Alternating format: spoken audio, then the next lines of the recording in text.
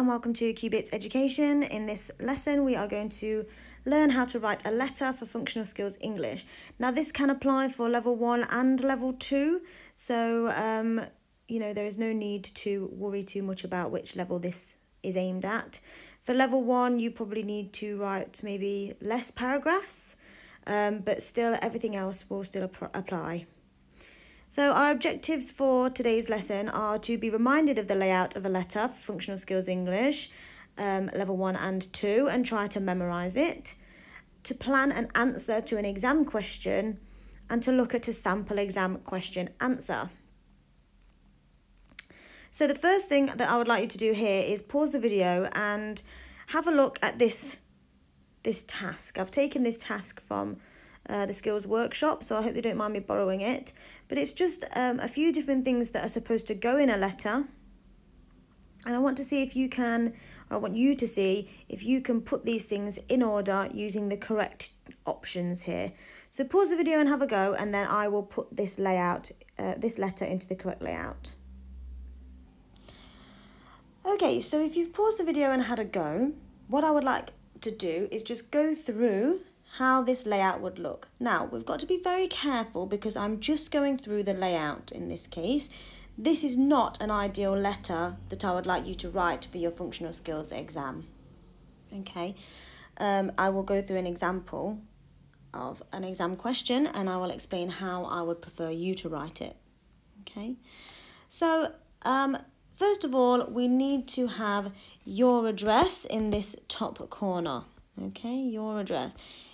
That would be the perfect way to start your letter. Your address goes in the top right hand corner. Don't use your actual address, just make something up. Okay, so your address could be 4 Caedmon Close. Instead you could call it 10 Caedmon Road, just to make your life easier and you don't have to think of something randomly new. That's how you could do it. You then need their address, the person that you're writing to. Okay, now it says there, the manager. Now that's because in this example you've been asked to write to the manager. If you miss that bit out and don't put the manager, that's okay, it's not the end of the world. All right, but I would suggest you either write the manager or you write the name of the person that you are writing to. Okay, so either whoever you've been asked to write to or their name. But it's not the end of the world if you do miss that bit, because you are then going to use their name again. Now underneath their address you will use the date. Okay, always the date next. All right, and then underneath that you will have dear sir or madam. In this case it would be dear sir or madam because you don't know their name. But if you did know their name you would write that. So you could say dear Mr. Smith, or it might be dear Sadie Cubit, you never know. Okay, whoever it is you've got to write to, you might have to put their name in. Okay, in this case we don't know their name, so we use dear sir or madam. Now what you can do then underneath that is put a little regarding section. So it'd be like RE, and then in this case, because it was about a room booking, their section has been confirmation of room booking for week commencing 1st of April 2012. It just gives the reader a little bit of, an idea of what it's about, okay? What it's about in short, okay? It's like the subject section on an email. But if you miss that bit out, again, you won't be marked down for that, so don't worry, okay? The next thing you're going to have is your introduction, okay? Your introduction is who you are and why you are writing. We've then got the main body of the text. Now your main body, I would suggest, this has only had one paragraph. Well, I wouldn't suggest that one paragraph is the best way to write a letter.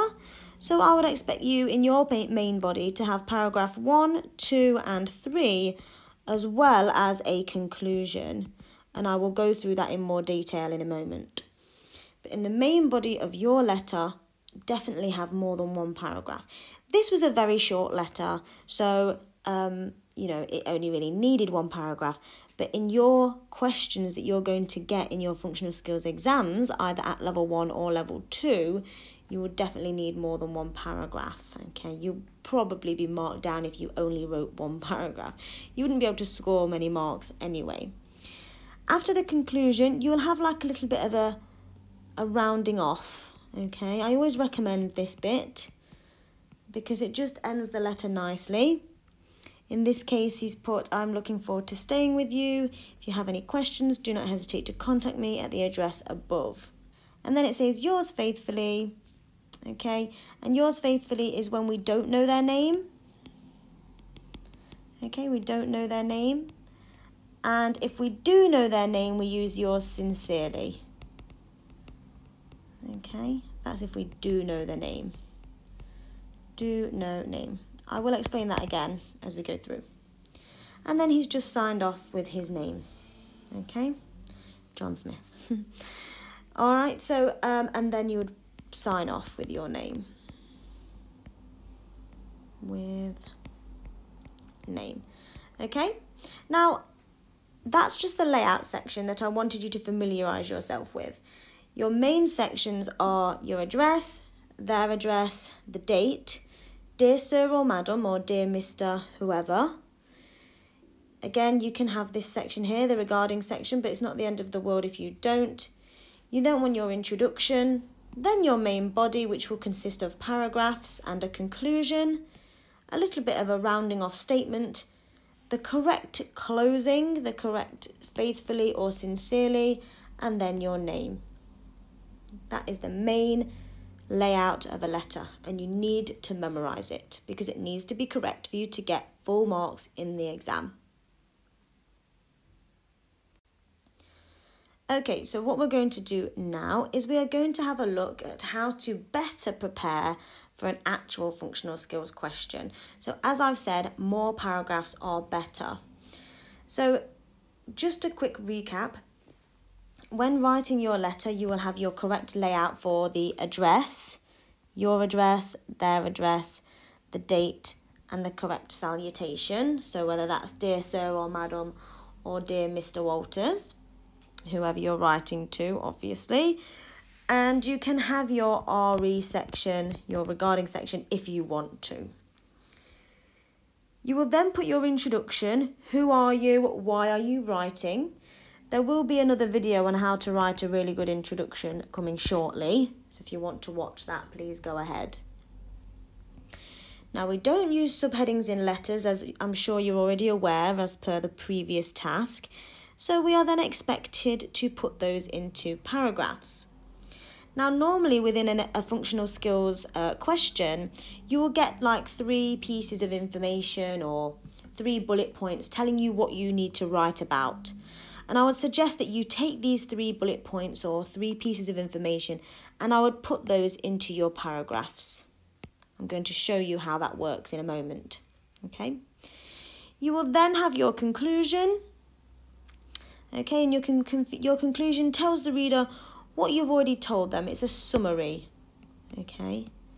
No new information in there. And you'll have the correct closing. Okay. Don't forget that little finishing off section. You know, I look forward to hearing from you about this matter, regarding this matter, and so on. Don't forget to pop that in there. But then you need your correct closing. Now, a good tip for remembering your closing is we don't use sir or madam, okay, and sincerely together. So no S's together. So if it's sir or madam, we must use faithfully because we don't use sir and sincerely in the same letter. Okay, and then you sign off with your name. All right. So let's look at an example question and we can see how that all applies. This question says that planning permission for a large superstore, help needed to overturn decision. Marbleton Council has granted planning permission for Madison's to build a large superstore on the outskirts of our village. This will have an impact on the recreational area that includes the skate park and Marbleton Woods. We need local residents to write to the local council objecting to this proposal and its obvious effects on the natural environment, recreational areas and village facilities. Act now. Write to Gloria Stevens, Planning Department, County Hall, Stanton Way, Marbleton, MB2 4AD. Together we can stop this madness. And then underneath it tells you what your task is. Write a formal letter to the council to persuade them to reconsider their decision. So because this is a formal letter, you've got to write quite formally, quite professionally. Okay, there is also another video on formal and informal. So if you want to go ahead and watch that, then you can. So what I want to do is I want to use this section of the question to plan my answer. I don't want to take too long to plan my answer because I don't want to waste time. And the more you do plan when you're practicing, the easier it will be to write your question in the exam. Okay, to write your letter in the exam. So my plan.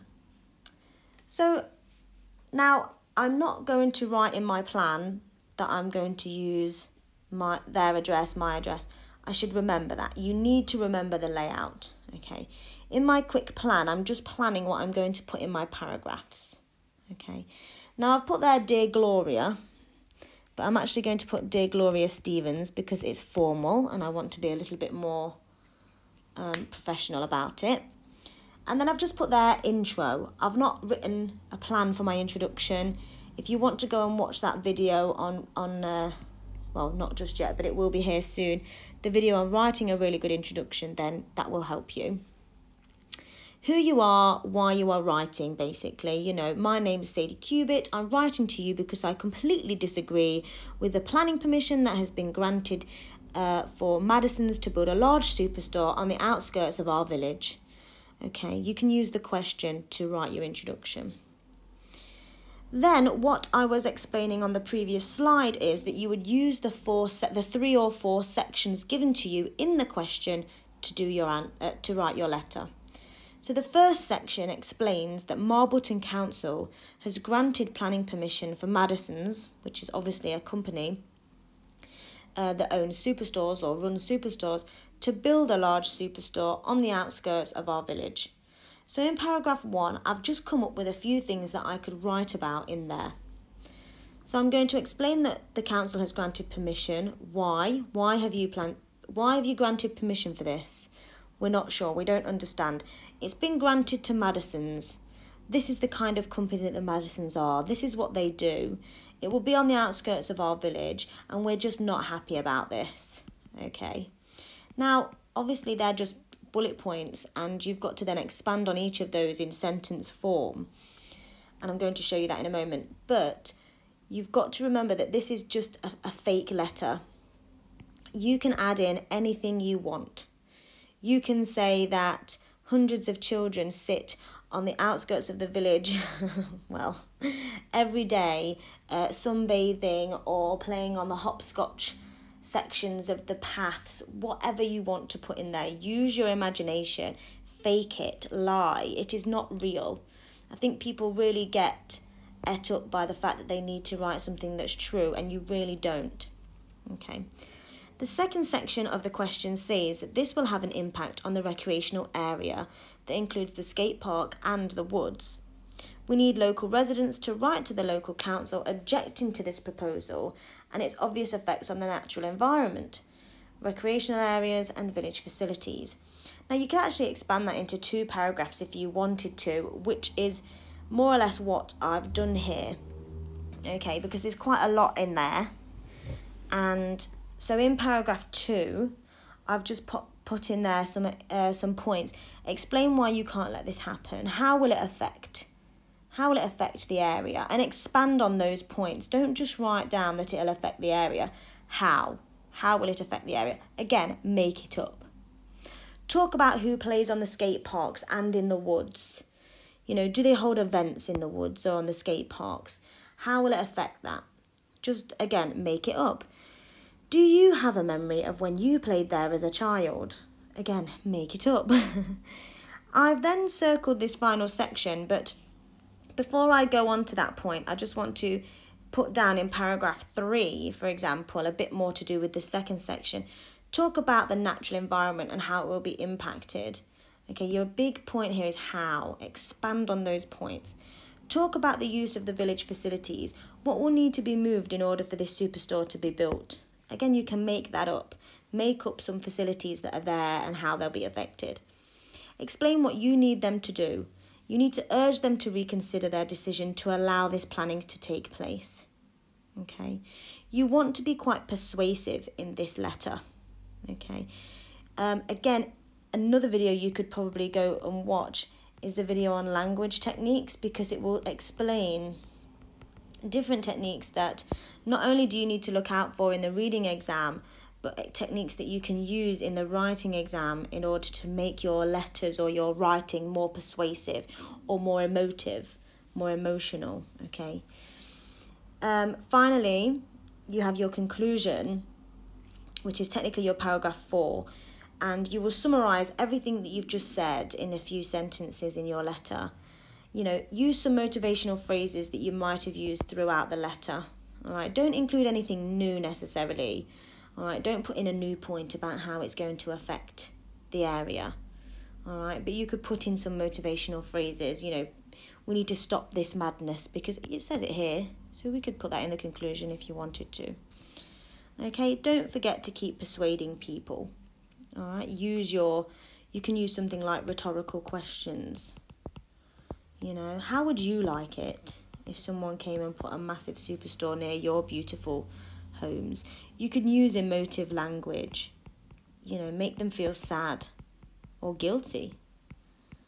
All right. And then don't forget, as this is a letter, you need to sign it off correctly. We can use that finish that I told you about, okay, this bit here. I really hope you choose to reconsider your decision for this proposal. I hope to hear from you regarding this issue very soon. Yours sincerely, Sadie Cubitt. And the reason I've put yours sincerely is because I know her name. Know her name. Okay? Okay, let's look at a real answer from a student here. Okay, so as I'm reading through this, I want you to see if you can spot what's wrong with this example, and then I will go through what is wrong with it once I've read it through. Okay? So, Gloria Stevens, Planning Department, County Hall, Stanton Way, Marbleton. 1st of April, 2015. Dear Gloria Stevens, I'm writing this letter to you to express my views on the planning permission given to build a superstore on the edge of our small village, Marbleton. Firstly, one of the many effects on our village is the negative impacts on our local natural environment. The new superstore will certainly increase the pollution amounts due to the amount of people visiting, which will have a negative impact on our local wildlife. Secondly, the recreational areas will be affected by traffic, which will affect locals, especially the younger people of the village who enjoy socialising and spending time at our skate park. The rise in level of traffic will see the dangers of travelling to the skate park increase, as youths are more likely to be involved in an incident with a car, which is something nobody wants to happen. Also, the traffic will see a rise in noise and pollution levels, therefore having a negative effect on Marbleton Woods. Finally, the village facilities will be negatively impacted, as the number of people who will be in the village will prevent locals from visiting facilities which the village already has to offer. Yours sincerely, Luke King. Okay, so if you'd like to pause the video and just have another look through that and see if you can spot any other errors, please do so, and then I'll go through it. Okay, if you've paused the video, I'm going to go through the mistakes. So the first thing he has missed is his address. His address should have gone up here, okay? Unfortunately, he's missed that out. What a shame. Okay. Now, in her address, he's put Gloria Stevens. Planning Department should have a capital D, and so should Way, Stanton Way, because they're both places, okay? He's put the correct address, though, and the date, and he's started it in the right way. All right, so that's good. We can notice that it's a formal letter. We can tell. He then goes on to give his introduction. I think you could always elongate an introduction a little bit. I'm writing this letter to you to express my views on the planning permission given to build a superstore on the edge of our small village, Marbleton. So Marbleton is with a B, not a P, Marbleton. Spelling mistake. Firstly, one of the many effects on our village is the negative impacts on our local natural environment. So he talks about it impacting his local environment, which is great, but because he said our local, we don't need impacts, we just need negative impact. Okay, I'm just picking out small bits here, it's not even that big of a deal. The new superstore will certainly increase the pollution amounts due to the amount of people visiting, which will have a negative impact on our local wildlife. Okay, that's fine. A little bit of a long sentence there and a little bit unclear. Okay, so be clear about what you're trying to say. Don't forget, I also mentioned expanding on the points. He hasn't said how, he's just said that it will. Okay, so how will it impact? Okay. Secondly, the recreational areas will be affected by traffic, which will affect locals. So here it must be affected, because when we use the word affected, it's basically a noun, or it's had an impact, okay? An actual impact on it. Whereas here, affect locals, that's fine, because affect is more of a verb. Affect is a verb, and it is used as in how it is doing something. Okay, and it's also an emotional effect, so you can use that there. Again, I'm just picking out bits where he's lost marks here and there. You might not have even noticed these ones. He's made a mistake there because for some reason it's gone down to the next line when it didn't need to. People of the village who enjoy socialising and spending time at our skate park. The rise in level of traffic in the level of traffic will see the dangers of travelling to the skate park increase, as youths are more likely to be involved in an incident with a car, which is something nobody wants to happen. Okay, here there's a little bit of a problem with like the way, not just here, but throughout this sentence, it's not written, it's again not very clear. Subject-verb agreement isn't perfect, so his grammar is a little bit off. Okay, and he's made a mistake here with to happen. No space.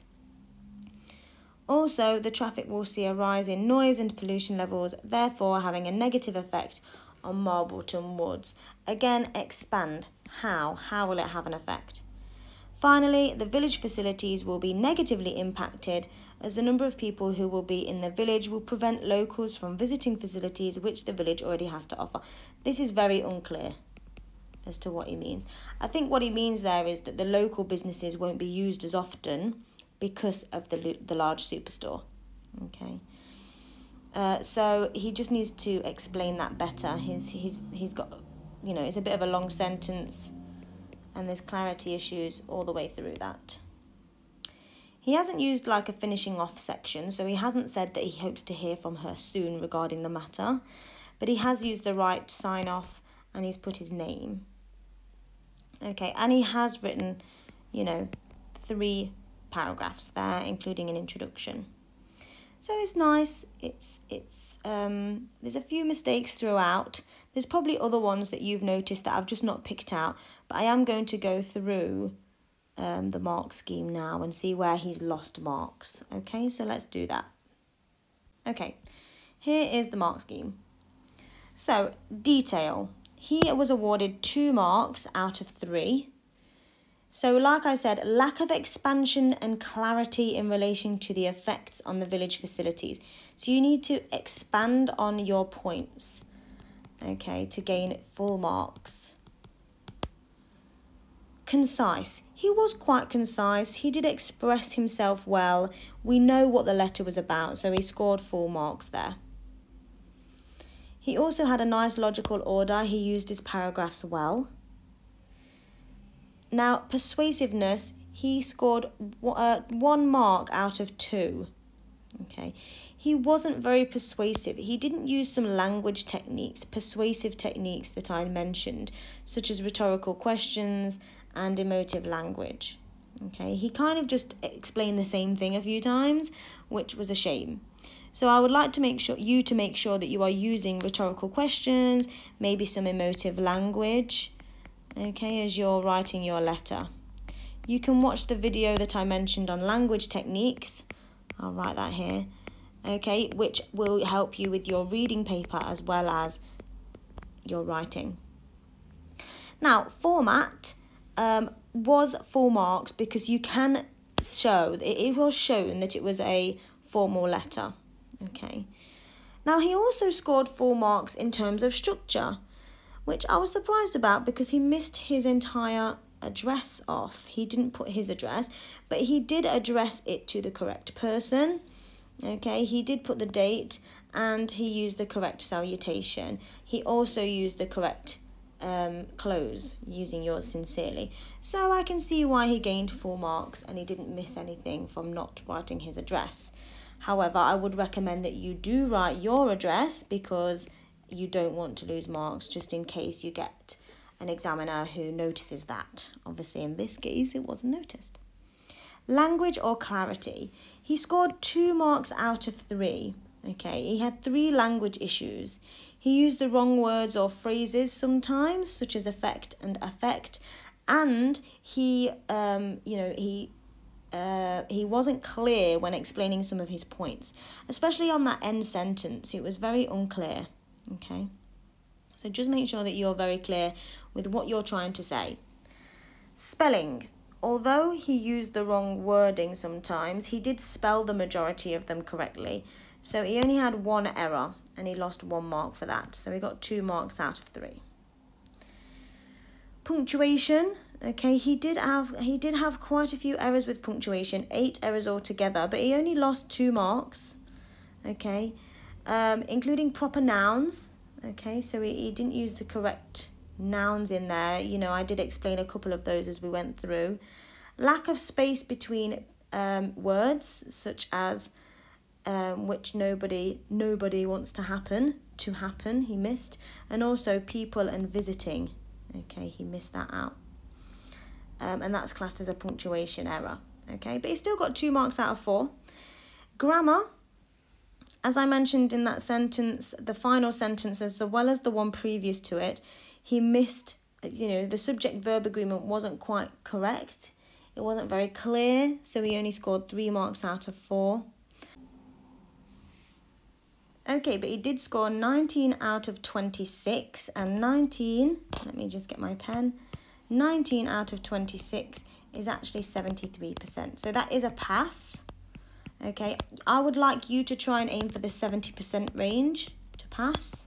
Obviously, you do get 2 questions, so you want to try and get 70% across both to pass the writing exam. Some people have passed on 64% before, but I think if you try and get the 70%, you're not going to lose, or you're going to ensure that you pass. Okay, so the more that you revise and the more that you do, and try to make sure that you're using the paragraphs in the right way, you're very clear with your points, and you try not to mix up the subject-verb agreement too much.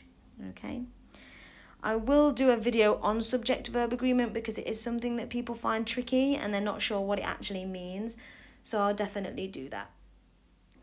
Okay, and in order to gain marks on a letter like this, you want to make sure, I'll just write them down here so you've got them. You want to make sure that you are using the correct layout. Okay, if you want to write these down, you can. The correct layout. You want to make sure that you are using the correct salutation, which means, dear sir, madam, or dear Mr. Smith, or dear Mrs. Walters, whatever. Okay, you want to use the correct closing. That's yours sincerely or faithfully. Okay. You want to be clear about the points that you're making and concise. You want to make sure that you make sense, basically. You want to be clear and concise. You want to expand on your reasons, expand on your points, okay? And make sure you're using good punctuation, good or correct spelling, punctuation, and grammar. And if it is, sorry, that was quite a long one. If it is a letter where you're having to persuade someone to do something, use some persuasive language or techniques, okay? Again, there is a video on that. But those techniques that you could use are emotive language and rhetorical questions. Okay. Okay, so we have been reminded of the layout of a letter, okay, for English, for Functional Skills English for level 1 and 2.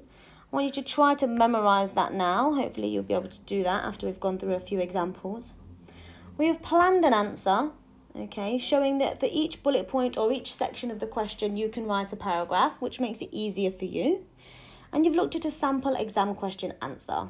And hopefully you gained quite a lot from looking at that and looking at the mark scheme. Okay, so well done. Thank you so much for using Cubic Education, and I really hope to see you next time.